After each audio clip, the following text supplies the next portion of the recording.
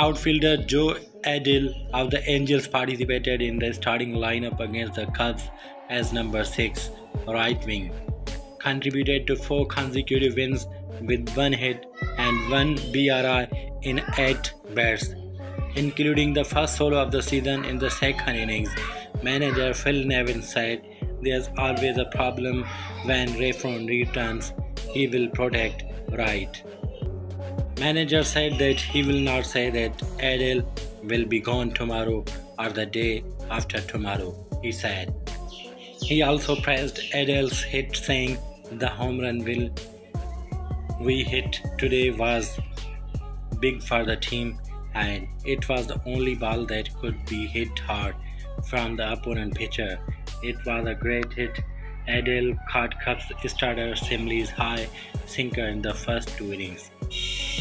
Thanks for watching.